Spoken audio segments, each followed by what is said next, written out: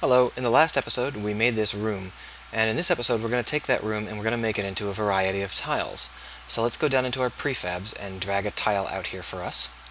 And what we're going to do is we're going to make it so that this tile is no longer an empty tile, but instead contains a room. So the key to that is replacing the mesh with the mesh from room. But there is a downside to this. Where are you, mesh? There it is. And the downside is that the room is tilted at 90 degrees. As you might remember, the Y and the Z axis in Unity are wrong. So we have to go ahead and rotate the tile, like so. This room does not like being transparent, does it? Let's go ahead and make it so it doesn't have to worry about that anymore. We're going to go ahead and create a new material, which we will call ship interior, and just drag it on. Oh, that's interesting. Is it upside down? I bet. Yeah, it was upside down. Alright, so there we go. So now we have a nice looking room. Nice being a very relative term because it's completely untextured.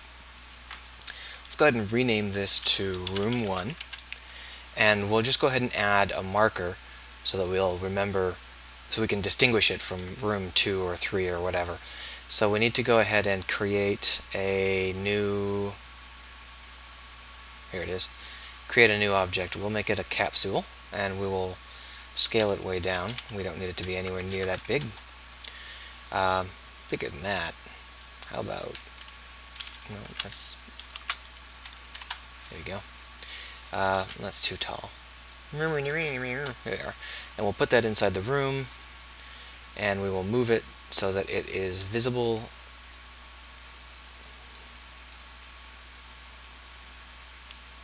like so. And then we'll just color it so that we'll be able to tell that it's there. Alright, we're also going to go ahead and change our directional light to cast some hard shadows. This is available in free Unity, so go ahead and use it. But you notice that this doesn't cast any shadows. And the reason is because transparent materials don't cast shadows. So let's go ahead and create another one, which we'll call another material, which we'll call ship detail. And we will change the color of ship detail to a kind of slate blue like this. And we don't want it to be transparent, but it isn't, so that's fine. There we are. And that way we'll be able to see what's going on. So let's go back into prefabs and let's save room 1.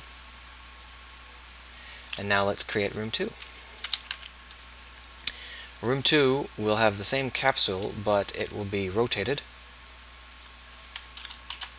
and in the middle, just so we can tell them apart.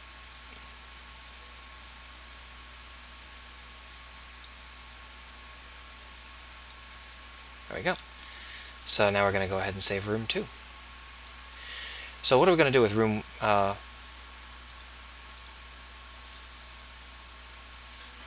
for some reason this one changed to being called room 1. I'm not sure what's going on there. I must have hit save or something when I didn't expect to. Well, either way, they are in fact two distinct rooms. Yeah, that's fine. So what we need to do is we need to be able to select those rooms and then add them to the tile. There's a lot of ways to doing room select, and I know that in the past I've just done mouse wheel to control it, but in this case we're going to have a lot of different options, and it would be a good idea for us to have a more robust method of handling that.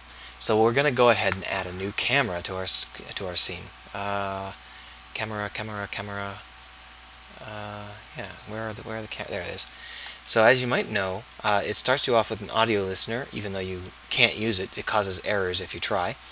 We also don't want to have it render the skybox. We only want to have it render down to its depth. We're going to want it to be orthographic. We don't need any perspective. And now the key here is that we need to move it somewhere where it just won't be in the way at all. It won't see the ship, and to do that we're just going to move it way off to the side. Quite easy. So now we have this new camera, which we will call the menu cam. And what we're going to use that for is we're going to be putting our rooms in front of that camera. You have a really hard time rendering a mesh using a GUI texture or something similar to that, so we're not going to try. We're going to actually put them in the scene and then just have them off on another camera. So to show you that, we're going to go ahead and create a new script, which we will call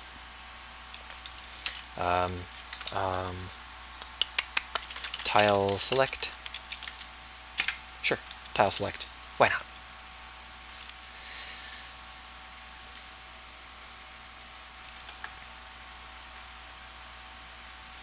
Alright, so here in tile select, we're going to need a few things. The first thing we're going to need is a list of all of the tiles that we can select. So let's go ahead and just fill that in. No reason to wait. There you go, room 1 and room 2. So we need to be able to add and delete from the scene. These are prefabs. They don't. These here are prefabs. They don't exist in the scene. They only exist in our library.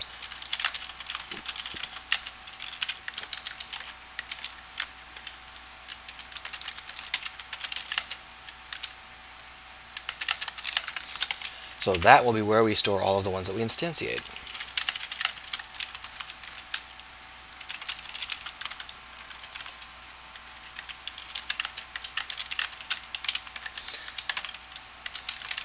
I don't think destantiate is a word, but I like it. Let's all destantiate. Alright, so when we instantiate them,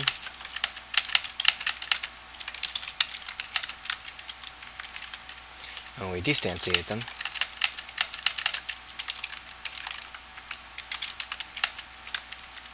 actually for destantiating is actually something a little bit easier here.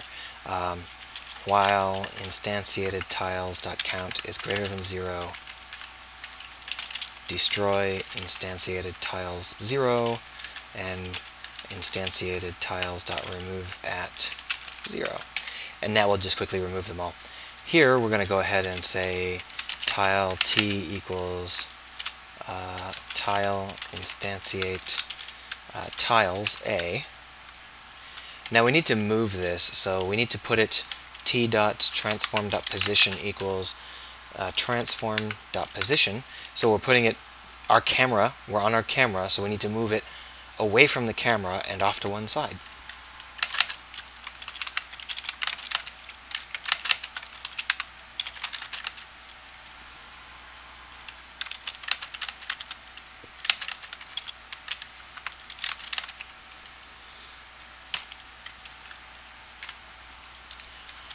Add it to the list of tiles. Now I think that we might be rotated in the wrong direction. We are rotated in the wrong direction. We're only going to see the side of the rooms because we're not pointed down, so let's go ahead and point ourselves down.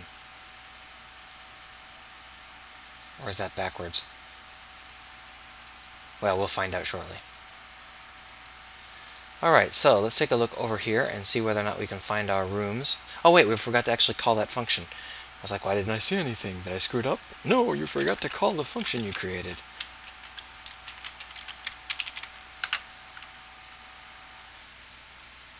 There they are. Boy, that is drab looking. We are definitely rotated the wrong direction. Let's go over there and take a look. So they are a little too close together, and we are actually looking at the bottom of the tiles rather than the top. So let's rotate it 90. And let's go ahead and separate them out by more than 1 point, because 1 point is just a little short.